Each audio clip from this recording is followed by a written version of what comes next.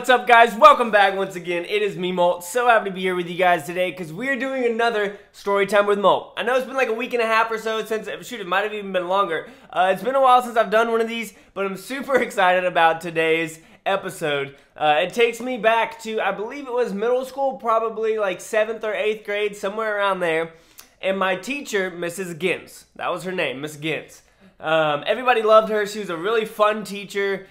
She allowed us to like mess around. I got a drawing class because I told her to help me focus. So it would open my mind up as I was being creative, whatever. It kind of did. It worked. But today I'm going to talk to you guys about something that I would always do in her class that would just frustrate her. So I would always get there a little bit early. Just from when, or she wouldn't get there early is what it is. So she would get there on time because she had another class she was teaching. She was teaching me history, and I would always hide from her. Now I know this sounds kind of dumb, but it was hilarious. So I would always hide from her. I would hide underneath her desk, and she would always come in. Eventually she got to expect it, to where she's like, alright, I have to find Michael because I know that he's hiding in my classroom. So she would come in.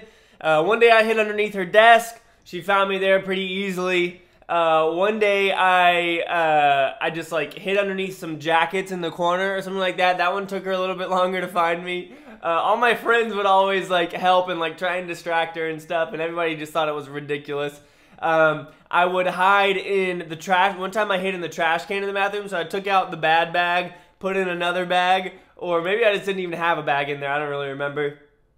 And I was a little kid. I was super small when I was in the 8th grade. Like one summer, I think I got like 4 to 5 inches. Like I grew 4 to 5 inches.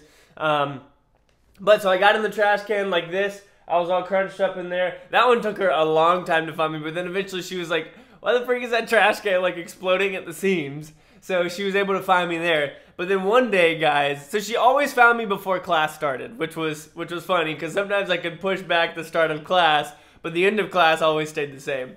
So there were these cabinets in the classroom, okay?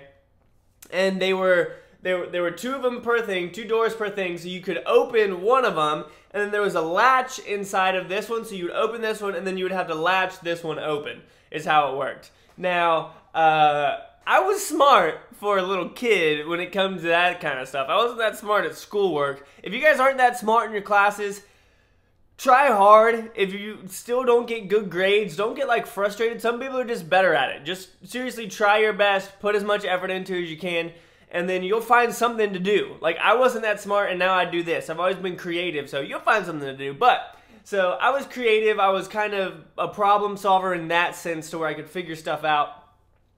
So I got into the cabinet and I opened this one up and closed it, and I got up into the cabinet like this, and I think we had a quiz that day or something, so she was a little bit annoyed. So I got in there, closed that. She looked around for seriously 10 minutes, guys. And then eventually she came and opened up all of the cabinets, but she didn't open the one with the latch.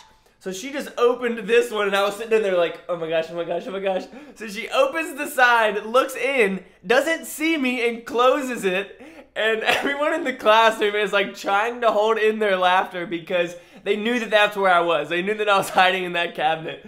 And so eventually she gets out and she's like, all right, I can't do this anymore. We have to start class because we have a quiz. So I sit in there for a couple more minutes just hanging out. And then after a little bit, I just swing it open and I'm like, ah! And she's like, what?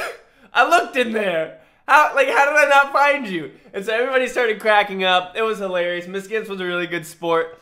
But that's one of my favorite memories when it comes to trolling a teacher, if you will. So I did a great job of trolling my teacher in that sense. It was hilarious. So much fun. Let me know down below about y'all's relationships with teachers if you have a cool one. Who's your favorite teacher? I'd love to know that. Miss Gintz was definitely one of my favorite teachers. So let me know that, guys, and let me know if y'all have any ridiculous stories dealing with trolling your teacher as well down in the comments. Hope you enjoyed this story time with Molt. If you did, make sure that you guys hit that like button for me, and I will see y'all in the next episode, alright? As always, guys, make sure you keep calm and you clash on. See ya.